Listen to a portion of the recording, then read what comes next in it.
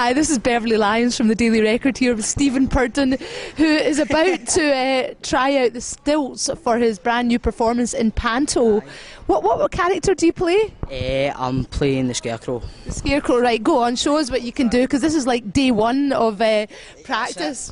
Is that it? Wow, Right, there we go. Well done. Right, thanks.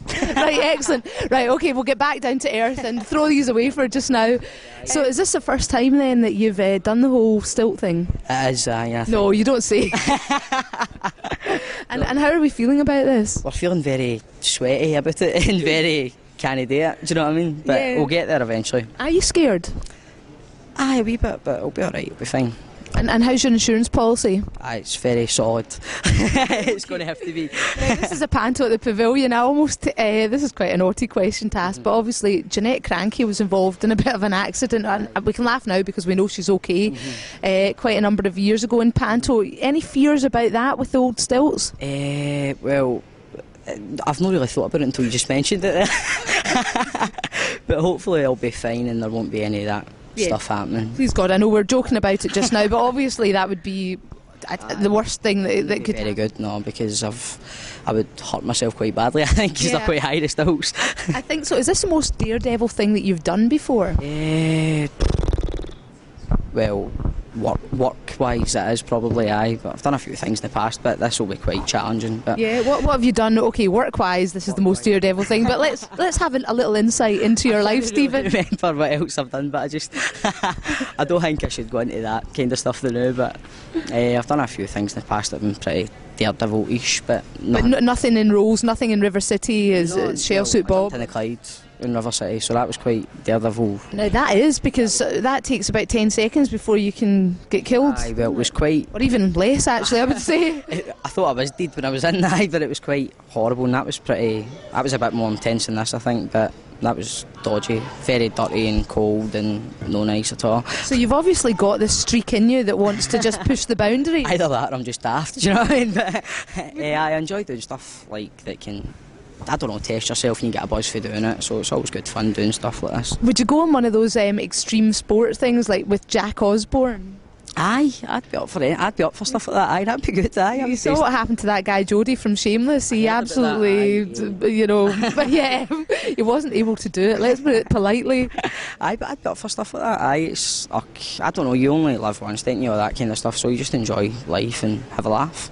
Yeah, okay, so you're up for that. Now, I believe the suit that you're wearing is £2,000. Is that the most expensive outfit you've ever worn? I think so, aye, because I don't think my girlfriend would let me buy anything any dearer than that, do you know what I mean? What about those shell suits? They must be worth a fair bob. Did you get that, Bob? No pun intended there.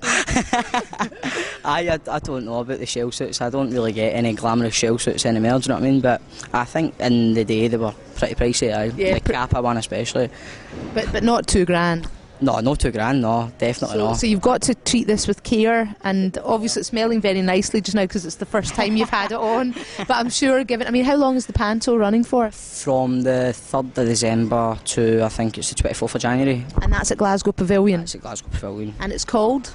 The Wizard of Never Was. The Wizard of Never Was, so it's a bit of a take on The Wizard of Oz. It's got kind of Glaswegian stuff in it, and it's just the Pavilion's take on it, and it's kind of got a lot of Glaswegian banter in it. It's not quite The Wizard of Oz, but it's similar to it.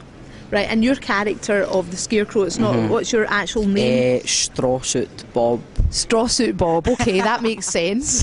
And what does Strawsuit Bob, is he scared of something? Is it, what about the Scarecrow in Wizard of Oz? I think he's scared of fire and all that kind of stuff like that, but I've not really read the script yet, so I've got a first read through tomorrow, so I'll find out what Strawsuit Bob's really scared of. And I know what I'm scared of, the stilts. But right, that's it. That'll do. That's enough. And what about all the groupies that you're getting in panto? I believe that there were quite a few when you did it before. Aye, there was a few people at the stage door and that after, but it's not just all for me, it's for other people in the cast as well, do you know what I mean? So it's just a lot of kids and that enjoying the panto. You've done panto for a few years now.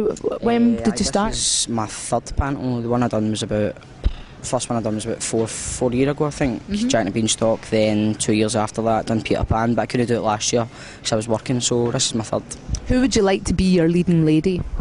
Leading lady, Eva Mendes. See if we can get her at the Glasgow Pavilion. You never know. Definitely, aye. Eva Mendes, right, okay. And more realistically in Scottish parts? We've got Joyce Faulkner, she's in it. She's a great leading lady. And Kat Harvey, so they two are great. Oh, they're fantastic. Enough, yep. Both good Both fun. Good fun, very good fun. And what's been the strangest thing that's happened in panto? The strangest thing that's happened? Well, the first one I was doing was Jack and the Beanstalk, and my character had to kind of turn into Ozzy Osbourne, but it was like, I think it was one of my first nights doing it. So I went off, it was a very quick costume change, but I've skipped the Ozzy costume and put on another costume, and the stage manager came out and was screaming, "Where's Ozzy?" And I'm sitting there with a totally different costume on. Nightmare. Ryan Fletcher, you know Ryan, he was on stage shouting Ozzy, and so was John Murta, and I just forgot to put my costume like on. You can shout cut. No, so I just kind of sat in the stairs in the pavilion and just thought, oh well, missed it, and that was really crap myself, do you know what I mean? Did you used to get scared when you went to the panto when the baddie came on? Aye, a wee bit, aye, because my mum would always wind me up, and I was quite prone to getting wound up with my mum, do you know what I mean? So still the same to this day, but I used to get quite scared and she would wind me up, but that's all part of the fun. Did you ever burst into tears? No, definitely. No, I'm just looking for that soft side of Bob. Now listen, the other thing is River City, they say that the format has changed slightly in recent weeks. I don't know if you can comment on this or not, but what do you think about the situation? They say that you're not got quite as many scenes in the new format. Is that rubbish?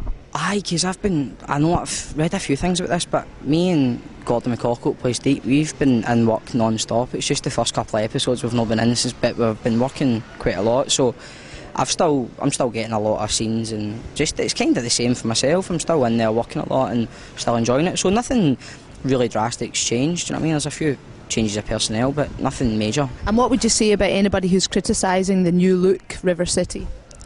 It's like everything else, the old saying, nobody likes change, so it's obviously it's changed a little bit the way it looks, and it's now an hour-long drama thing, you know what I mean? So you kind of just need to give things time. I mean, it was the same in the very first day, in day one back in 2002, 2003, and nobody really liked it, and it was built up so much, but I think another few weeks and it should be back. It'll be fine. Just need to give things time. Okay, trust the Bob. He knows. He knows. Listen, it's been a pleasure talking to you. Thanks very much. All right, best of luck in the panto. Thanks very much. Cheers. See you soon. Thanks. Bye. Bye.